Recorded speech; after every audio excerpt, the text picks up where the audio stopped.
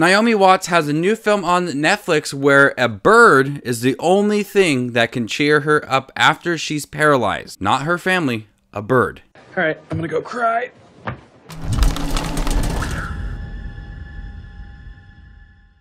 Welcome back, movie watchers. If you guys are new to my channel, make sure to hit that subscribe button down below and click that notification for more up-and-coming videos.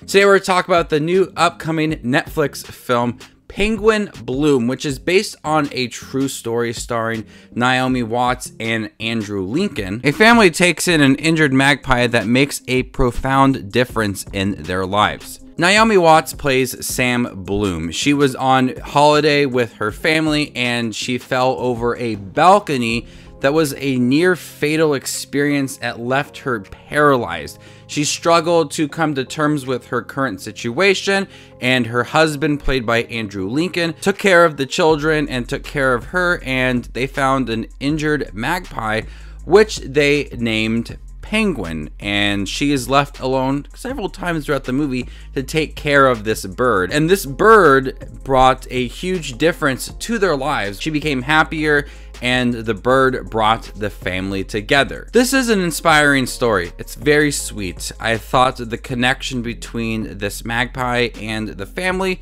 was really, honestly, truly touching. And I looked at the credits of this movie, and 10 birds ended up playing Penguin throughout the movie. Very impressed with the bird's acting and how I was able to connect with this family. That's probably the biggest thing that worked for this movie, is honestly that connection between this family and this bird, and how it felt like a pet to them and part of the family too, to where the bird followed them wherever they went. Family went over to a relative's house, the bird would come along too and poop everywhere, but the bird would join them and they felt connected to this bird, where at first they thought, you know, the bird was not going to stay here for too long and then we're going to take care of it, it's just going to leave. It stayed for a pretty long time, and the bird ended up being a big part of their lives. So I thought that was a touching moment. The acting in here is really good too. Naomi Watts, once again, great actress. She does a really good job in this role. Early on in the movie, she's very depressed. She's upset with everything that's going on in her life. She has every right to be. She's in bed most of the day. She can't take care of herself. And Andrew Lincoln's really good in the movie as well, taking care of the family and trying to be a loving husband as well. But overall, the acting was really good, providing some emotional moments in the beginning of the film. Unfortunately, this is a cookie cutter family drama. All of the moments in here, the emotional moments and the family elements, all seem like something that I've seen before. Not the story so much, but the way that it is presented. It never really reaches a personal or emotional level that I would expect for a drama like this about a family that connects with a bird and brings the family together. I expected a little more personal touch to it and a little more dramatic scenes. And while there are some dramatic scenes, they never really reach a level that I would expect from a film like this. Naomi Watts and Andrew Lincoln provide those moments, but overall, I feel like it's lacking in that department.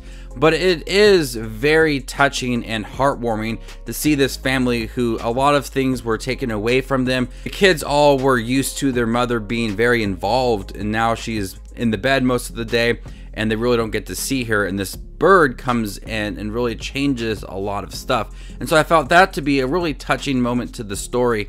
And probably the best thing is the connection between this family and the bird and how they were able to kind of help each other, because this bird was injured. There was comments about how the bird has its wings and is not able to fly, just like the mother has her legs and she's not able to walk. They were able to connect over that. I really like the progression of Sam, how she thought a lot about different things in her life and how she's not able to walk and she was very depressed, to the bird bringing out some more emotions and the personality and the love for her family. Overall, Penguin Bloom was a good film. I thought it was touching and heartwarming, but it did lack some personal touches and emotional moments as well. I like the story. It's a different kind of story. It's not something when you see the story you would expect to be a motion picture, but it is, and it works. And I just gotta say, the name Penguin for this magpie is very sweet, and the bird is very adorable,